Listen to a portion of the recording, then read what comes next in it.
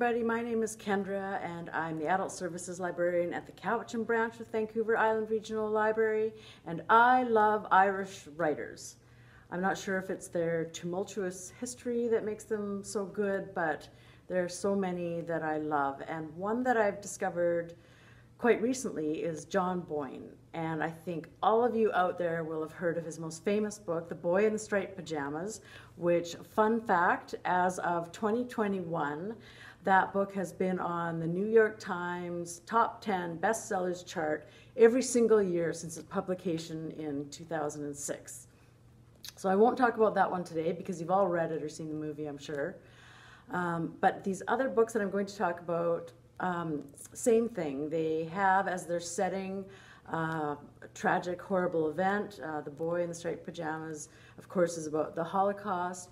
And if you've read it or seen the movie, you know that Boyne is a genius at taking a horrible situation but creating the most gripping, inspiring, sort of hopeful story with even a bit of humor in them. So the first one I came upon in a used bookstore, and yes, we carry it at the library, is The History of Loneliness. So The History of Loneliness as its backdrop sounds horrible, the child abuse scandal of the Irish Catholic Church. I was hesitant to pick it up, and I thought I'll just drop it if it gets in any way depressing or too tragic. But Boyne, being the genius storyteller that he is, that theme is just sort of hovers in the background while telling an amazing story about Audryn Yates, the central character, an innocent and good man who is just dedicated to his calling as a priest, and it's about him and his family, and it's inspiring and full of hope, and it's not disturbing. It is inspiring and makes you look at things differently and gives you hope that there are a lot of good people and a lot of good that we can do despite the horrible things that may happen in our past. So the next book of John Boyne's that I read is The Absolutist. An absolutist is a person who refuses to aid war in any way. So it's not just that you refuse to fight, but you refuse to help with medical or in any way support war.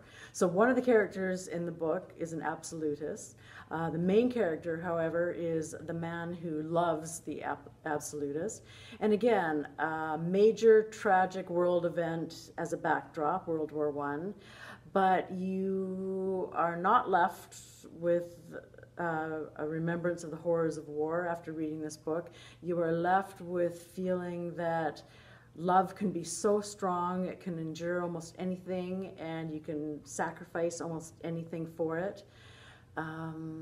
And the story is told in an amazingly interesting way. It goes back and forth between present day and the war. The main character having traveled in the present day to see the sister of the man that he loved during the war. And you know that he has a huge secret to tell. And you're just kept in suspense until the very end as to what that secret is and to what the main character eventually does at the end of the story. An amazing story. Another book of John Boyne's that I read was The Heart's Invisible Furies. This one probably has the most to do with John Boyne himself being homosexual, Irish, grew up with some axes to grind because of those things, and this book probably deals the most with the oppression of the Irish Catholic Church, but again, humor, inspiration, incredible story of love, and how that can lift you up and free you from a horrid past. And again, the story is told in an amazing way. Every chapter is 7 years later in the main character's life, starting in the 1940s, before he's even born. and then in Ireland, and then working its way to present-day New York City.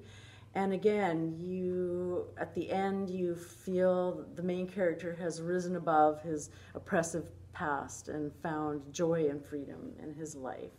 So John Boyne, the stories sound super heavy, but all of them have humor in them and an inspiring message of the good that is in people. And most importantly, the stories are just incredibly told fictional stories that stay with you and move you to look at the world in a different way. And isn't that what the best fiction should do?